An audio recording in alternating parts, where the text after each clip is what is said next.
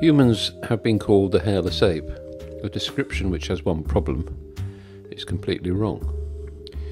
As we saw in another video, we humans have as many hairs on our bodies as gorillas and chimpanzees. It's just they're much smaller and finer. Well, usually. You can see this more clearly on your skin when you get goosebumps.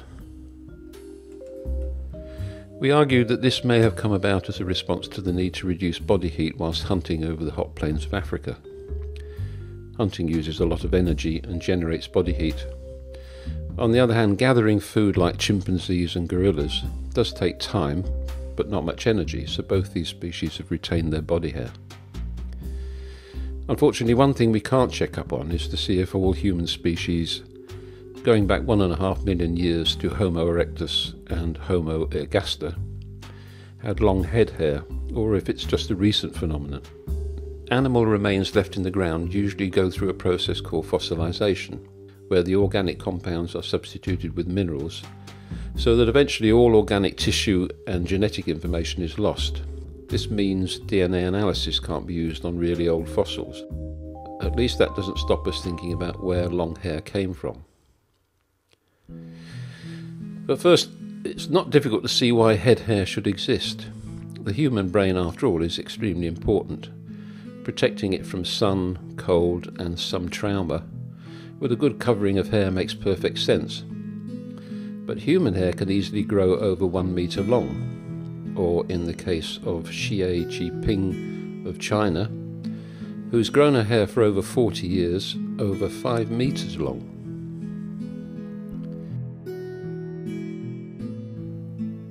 The usual catch-all in evolutionary theory is that if you come across a puzzling characteristic, then you generally can't go far wrong in ascribing it to sexual selection. This theory by Charles Darwin in simple terms maintains that if, say, the female of a species finds certain characteristics in males attractive, strength, good muscles, loud voice, long legs, then there'll be a preference to mate with males who have these characteristics in abundance. This then should result in two outcomes. Male offspring will generally have the same successful characteristics as their fathers, and female offspring will also have their mother's same preference for them.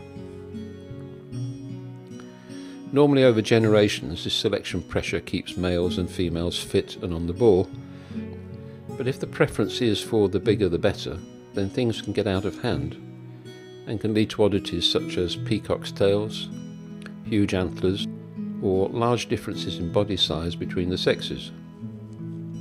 This is sometimes called runaway selection.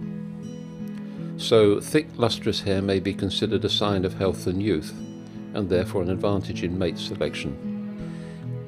However, if pushed to an extreme by sexual selection, hair may grow far longer than necessary to accomplish its original aim of protecting the head and the brain. Usually examples of sexual selection have an effect on one sex only.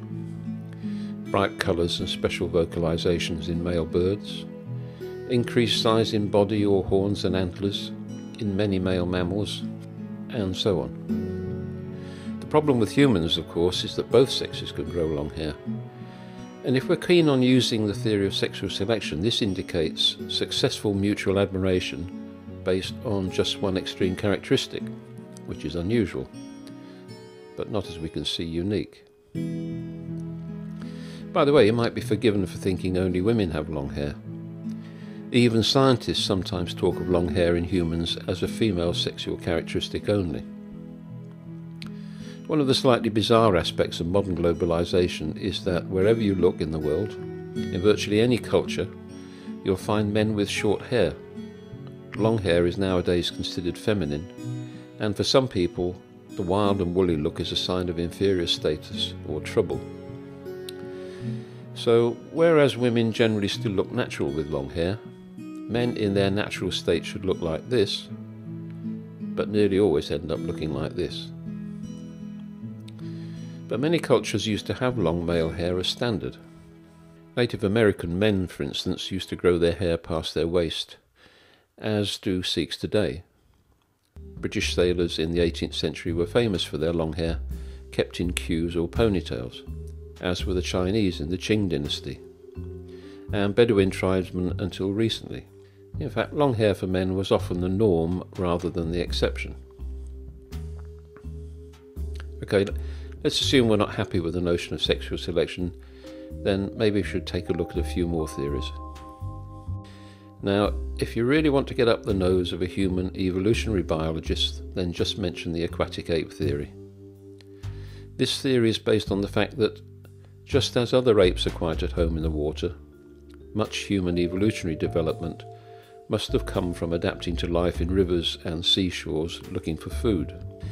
These include improved bipedalism and balance, loss of hair to adapt to life in water, a larger brain through an improved fishy diet, and long hair. Why long hair? Well, while mother is foraging for food in the water, a small child can hang on to her long hair while swimming next to her.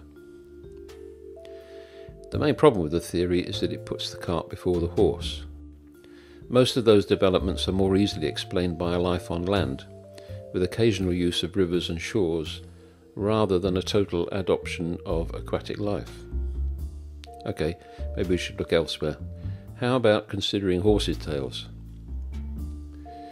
A horse has a long hairy tail which it uses to flick insects away from its rump. As humans lost their fur, long hair hanging down the now unprotected back could perform the same function by keeping pests away and shading the spine from the sun. How about the "that's just the way things go" hypothesis? Long hair may have been as a result of some genetic mutation, which didn't actually cause any problems and was even attractive to some. Given it's not difficult to get rid of long hair, maybe it just stuck around in the gene pool long enough until it became popular and then took over. Who knows? To be honest, as far as human long hair theories are concerned, your guess is still as good as anyone's.